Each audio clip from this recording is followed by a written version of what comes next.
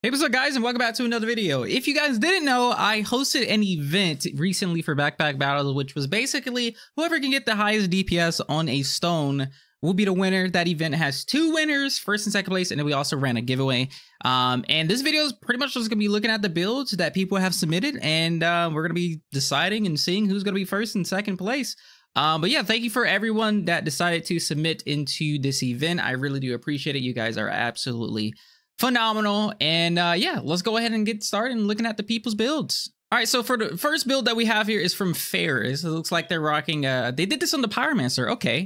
Okay, so they got Chili Goober. It looks like they're getting empowerment from the shell totems. Triple shell totems is nice with the burning banner. For that, survivability is pretty solid. A lot of food. So I'm assuming this is going to be like a really super fast stone. And he's also got the oil lamp here for the increasing of DPS, it seems. But yeah, a lot of food. He's got 4 chilies, and then he's also got a Chili Goober on top of that.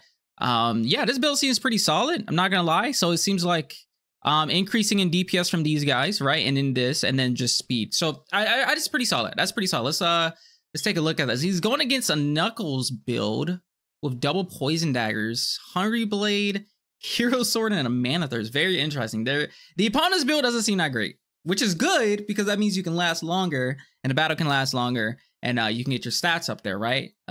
So yeah, we already got like what, 20 empowerment already? What is it? 14 seconds, 22 empowerment. Okay. With looks like 40 something heat right now. Okay. Looks like his stone is hitting for what, 40 damage each? That's not bad. 46. Okay. I wonder how long this is gonna last, because their opponent is actually lasting pretty long time. Having that Hungry Blade there with the vampirism, not to mention he's got vampiric armor, like that's you know, pretty decent. And he's got double flute for the armor generation on those as well, which is pretty solid. Okay. He's in for his 64 damage. Fatigue damage is 20. This battle has lost it, what, 33 seconds so far? Jesus Christ. Berserker mode is also really good for you. Damn, this battle might be too long. You might actually lose. Are you going to win or lose this? Okay, he won it. That was actually very close. Very, very close. I wonder what the DPS is at this. So we're looking at 132 damage per second on this stone. Not bad. 59 empowerment with 138 heat. Not to mention, I don't know how many times his lamp procced, but that's going to add on to the nabbers as well. I wonder if he showed the log. Let's see if he showed the log DPS or not. Okay, so 41. Okay, which makes sense because he didn't crit, right? But yeah, that's not bad. What is it? 100 and some change, I believe. 130. Let me see. 136. Let's see. 132. So 132 DPS, 132.8 DPS. Not bad. He actually got really like decently lucky going against his opponent as well. His opponent had 2 crowns, right? That's invulnerability. He's also had a berserker, which is less damage being taken. And then he went against somebody with Hungry Blade, which, you know, for that extra survivability. Mana Thirst with the red jewel on it, more survivability. And then he also had vampiric armor and then the heart. You know, really good survivability on his opponent to get him up to, you know, the stats that he was at. So yeah, really good build. And yeah, you did a good job, my friend. All right, and this second build comes from Hollow Titan, who actually did this also in Pyromancer, but also got a Goobert on top of that, which is crazy. No lamp, but he did have a Jin here. So more than likely, I mean, he's getting armor from this. He's gonna have enough buffs to get this Jin proc, which is gonna be crazy. He's also went with the shell totems for the extra empowerment. No lamp though, which, I mean, he also has this time dilated, which is an insane proc on any Goobert. So that's, you got really lucky getting that as well. The only way I can see this being better is honestly just having a lamp like just here or something. But still, this is looking pretty, like it's a rainbow Goobert. You know what I mean? Like this is the best of the best, right? Realistically, this is a whole rainbow Goobert, bro. This is crazy. And he's going against, I don't know what build his opponent has, honestly. Like, is this like a super survivor build? I actually don't know. I mean, he's got crown here, which is decent. That's really about it. That's all the survivability. I mean, there's more, but like not by much. Not much survivability. So I don't know how long this battle is gonna be.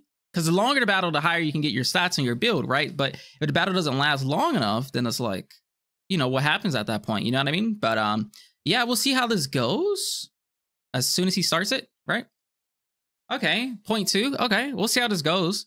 But I'm excited for this. But Rainbow Goober, not only a Rainbow Goober, but Rainbow Goober on a time dilator. That is insane. Absolutely insane. Oh, I forgot about the blind. The blind actually helps you so much in this build, actually.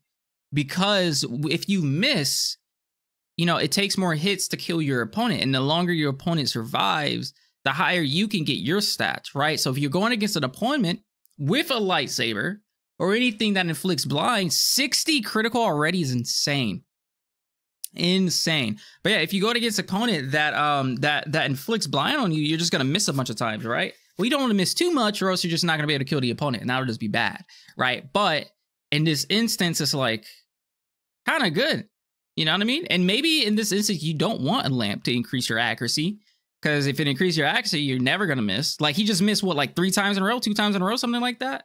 Right? So, like, another time he missed, and the stone's accuracy by default is already, like, not great. You know what I mean? Another miss. I don't know if he got that Jin proc already. I think he needs, like, 1 more clover. Yep, there goes the Jin proc. What are you hitting for now? Miss. He's just going to keep missing. Your opponent has 59 blind on him, by the way. That is insane. Another miss. Another miss. Another miss. He just keeps missing. He just keeps missing. The only thing that's generating him clovers is what? The lamp, I guess. 220. The DPS is 426. 426 DPS per second. His opponent almost has like 100 blind on him, bro. That lasted what? 23 seconds. The last battle lasted what? Like 33. 23 seconds at 426 DPS is absolutely freaking insane. I wonder if this goober actually gives you empowerment. I don't know if the goober actually gives you empowerment or not, but that is insane. That is insane. The stats at the end here, or near end, 54 empowerment with 192 heat. That is an incredible build. Not to mention he had the goober as well in here. Bro, just time dilator with the slime goober, bro. Like that just makes everything better. Literally just makes everything better. Not actually going for lamp so you can miss that many times, you know what I mean? So that your stone can get up there in the higher DPSs. And then when you do hit, you hit him for 220 damage. And that's not even critting on top of that. Like, imagine that crits. That's a 450 damage hit. You one-shot somebody with a stone on a crit. Like, that's fucking insane. But yeah, this was a crazy build. Wow. Wow, you did really good. Really, really good. I guess you can't really beat a rainbow goober. You know what I mean? Like, that is insane. Look at the accuracy was 40%. His stone had a 40% chance to hit. That is bonkers, bro. Wow. That was a really good game. You did a good job. Yeah, that was great. But yeah, guys, that was really all for the submissions. We only got 2, unfortunately. But it's fine. It's fine. It's fine. But yeah, that's gonna be first place and second place, since we had first place and second place and 2 submissions. So congratulations to you guys. I'll be reaching out to you guys on Discord for your prize money. Congratulations. And yeah, I appreciate everyone that entered into the event. I appreciate everyone that enjoyed the event. And not sure if I'll do something like this in the future. We'll have to see. But yeah, appreciate you guys watching, and I'll see you guys on the next video.